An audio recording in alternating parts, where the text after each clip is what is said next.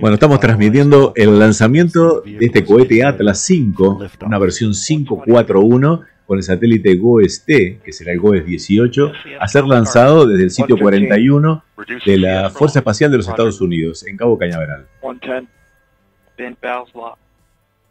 And there we hear the vent valves locked, securing everything to secure that boil off. We should now be coming up on the last call for the range. 1 minute. Rock. Un minuto para el lanzamiento. Range green. El range dio luz verde para el lanzamiento. Looks good this morning. Last but not least, we will bring everything to flight pressures and then hear that last status check from Dylan Rice. And that'll be an exciting moment indeed as we look across the river there to a shot of the rocket. Just a few seconds left. Stable at step 3. And there we verified that all pressures are good, and we are stable at step 3, ready for liftoff this morning. 28. Verify ECS reduced for launch. Verified. 25. Status check. Go Atlas. Go Centaur. Go Atlas, Go Centaur, Go Goes. And here we go. 18 segundos. The final seconds now. Gracias un todo de poco por la red por ser parte de los miembros VIP del canal. 6, 5, 4, 3, 2, 1. And liftoff of NOAA's GOEST-T, our newest weather sentinel in the sky to help keep us safe here on the ground. Gerald, let's listen in as we listen to United Launch Alliance Rob. This look good. Who's the flight mission commentator? View has gone to closed loop control.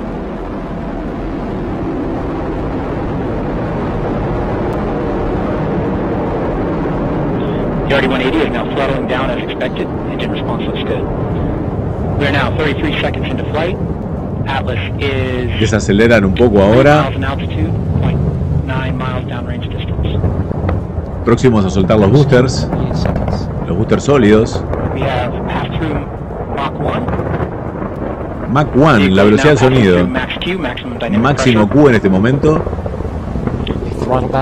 Now 55 seconds into flight. Atlas is 7 miles in altitude, 4 miles downrange distance, traveling at 1900 miles per hour.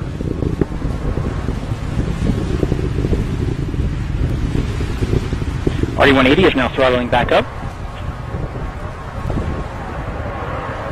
Bueno, desacelerando. Now at 75 seconds into flight, Atlas is 13 miles in altitude, 10 miles downrange distance, traveling at 2700 miles per hour.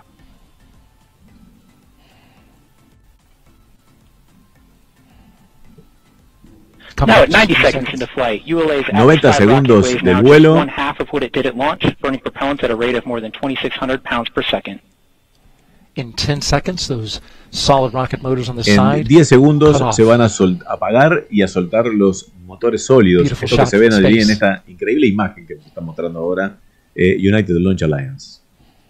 SRBs Y have ahí lo burned out as vemos, expected. se fue uno, se fue otro We see a good y SRB seguramente jettison. del otro lado también. Clear Y ahí shot vemos of cómo the cambia de inclinación ese cohete y ahí los vemos en esta imagen donde están casi todos. Here in a few seconds, they're going to throttle back up. Vehicle performance looks good at this time. La performance Now, 35 del seconds vehículo into flight. está normal.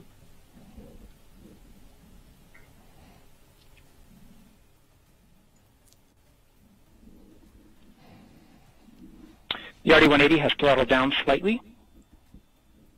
Bueno, han reducido un poquito la potencia del motor principal, el RD-180. Tank pressures are stable and Atlas booster battery voltages remain in their expected ranges. Las presiones de las cámaras de combustión están normales y las tensiones de la batería no se Now the upper están stage is perfectas. preparing for its use. Centaur reaction control system is now pressurizing to flight levels.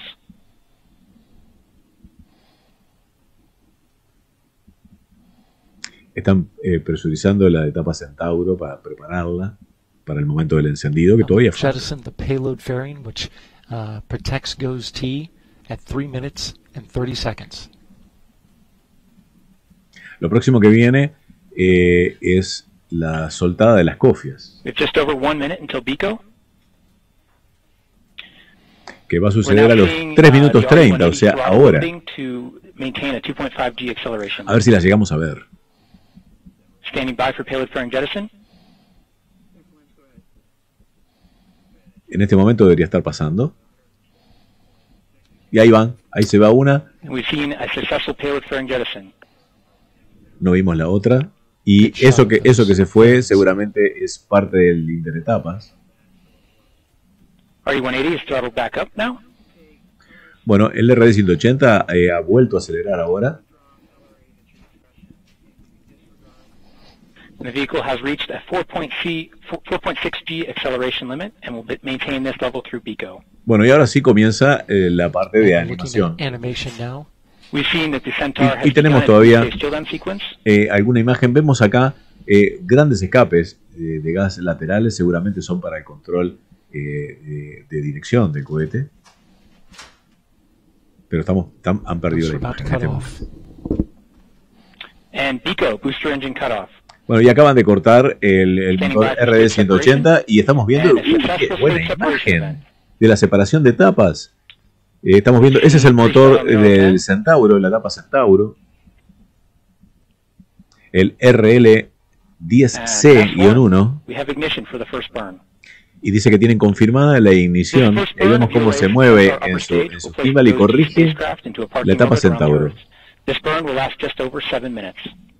7 minutos ahora de empuje de esa etapa Centauro.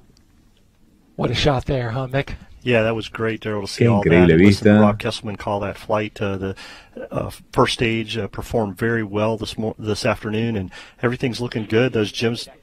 Reaction control system as it begins its periodic firings to maintain thermal control conditioning. Yeah, those GEM 63s performed well, solid rocket boosters, and RD-180 performed No escuché del todo lo que decían, pero no sé si lo que hacen es comenzar a hacer girar lentamente esta nave para mantener la temperatura constante. Nico Ron dice que no, que parece que esos escapes laterales eran del motor del booster. Es posible, es posible. And the GOEST-T satellite, there's a load ring that's inside the fairing around Centaur to help keep that 5-meter fairing from flexing. So that's what you saw when you came off there. I was wondering about that. La respuesta de la etapa Centauro del motor dice que está dentro de lo normal.